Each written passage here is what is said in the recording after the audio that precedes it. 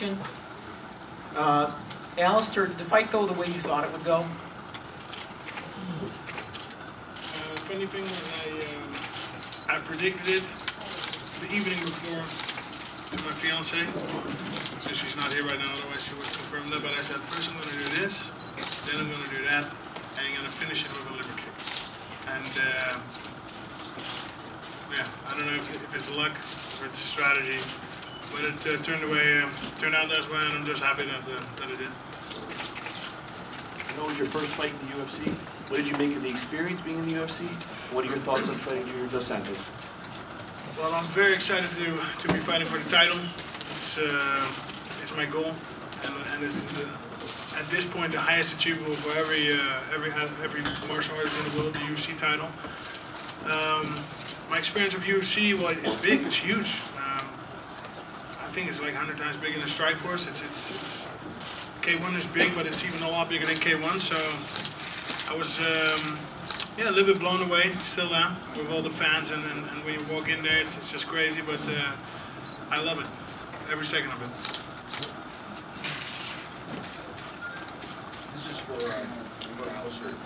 Were you surprised that he was more aggressive with his wrestling, since that's, you know, pretty much was his big when he was shot at beating you, was it his wrestling game, he kind of didn't really go for it that much? Well, he haven't fought in a long time, so I think he in the meantime, he upgraded his game, and that is what every fighter should do. You need to upgrade your game, and he was getting a little bit unpredictable, only going for the takedown. So he upgraded his game. I was like I said, ready for whatever he was going to throw at me. If he was going to throw strikes, I'd be ready for it. If he would come for the takedown, I would be ready for it. Alistair, do you think? Sorry, over here to your left. Do you think that you answered the questions of all your critics who may have said that you weren't facing top competition outside the UFC tonight? Are you satisfied with answering those questions? I'm satisfied. I'm pretty satisfied. I noticed Colin Lamb has no bruises on him. Did you forgive him for messing up all of those tests that drama, pre-fight drama you had to go through? I think, you know, Colin has done a great job for me, and the rest of the team, by the way. They're really. I had a lot of setbacks in the last 3-4 months, a lot of setbacks, but the team came together greatly, and you know, I can forgive him that little slip up because he supported me in other ways greatly. Alistair, over here. Did you have any UFC octagon jitters?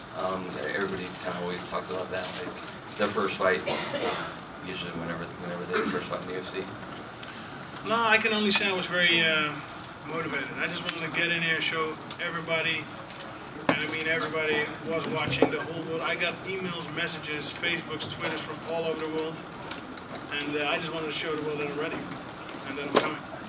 Also, did you tend to respect Brock's size a little bit more, just, you know, he's such a big guy, and kind of his wrestling, and is that going to be the same game plan against Junior Dos Santos?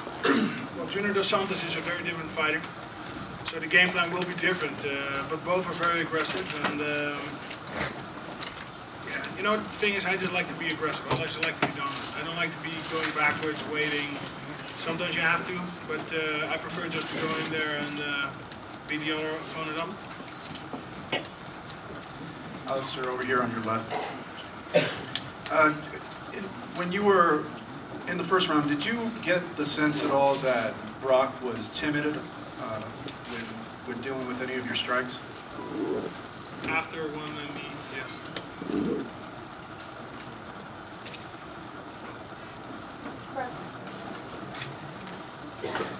Alistair, hi.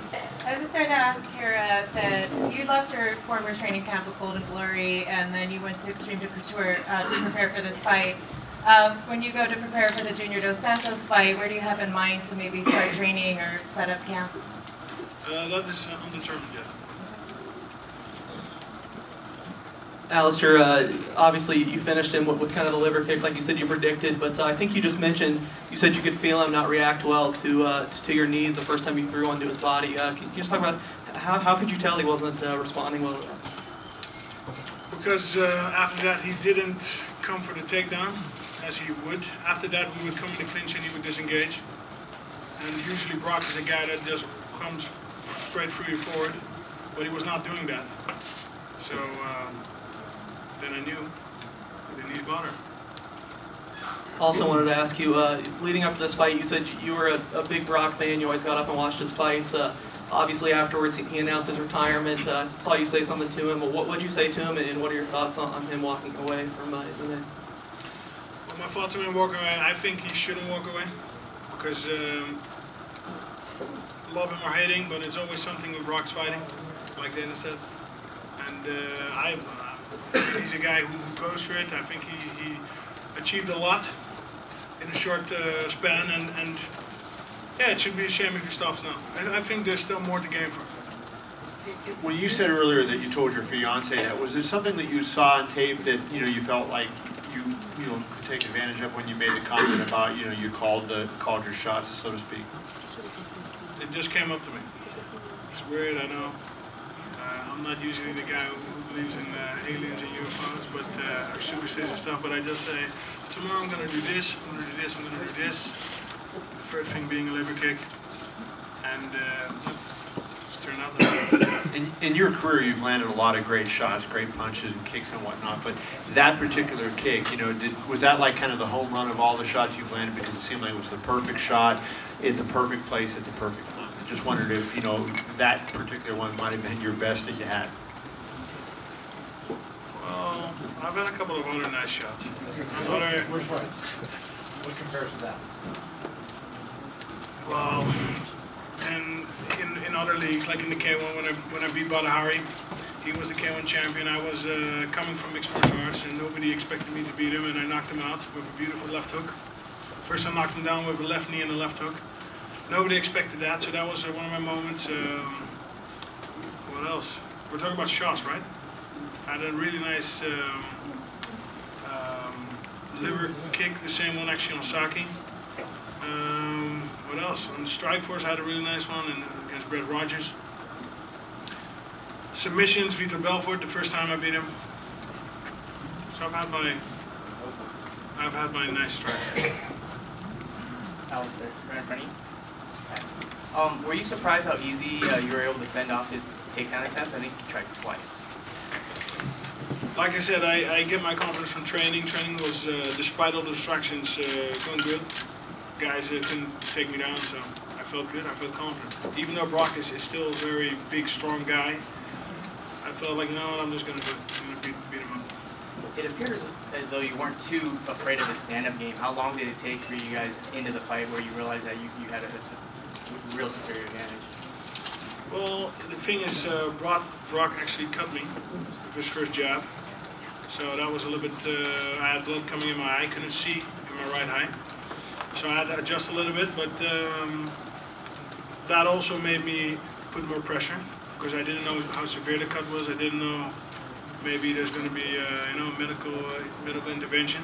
So then I knew I need to finish this fight before we get there, and that's made me step my game up. And there was a report that came out earlier today that the Nevada State Athletic Commission was going to hold your purse because of the situation with Golden Glory. I was wondering if you could touch on that. I didn't know about that. You're just finding out right now? Yep. Do you have any comments on that? No comments. It seemed like when people were talking about this fight, a lot of people thought that if you could stuff his early shots, that he would get frazzled, and really sort of, that would be your opening to do what you wanted. Was that your take on the fight as well? If you could stop his early onslaught, that it would be your fight to lose? Well, the thing is, I didn't know what he was going to do. Usually Brock always comes in full force and he rushes. But you always, like I didn't watch any tapes of him prior to the fight because I didn't want to have my mindset that he's going to come like a bull. And he didn't, so... And just looking ahead to the Dos Santos fight, obviously you said you had stitches, but overall, I mean, in a perfect world, when would you like this fight to happen? Well, first I'd like to have a nice long holiday and arrange some stuff, get my stuff in order, because there's still some work to do.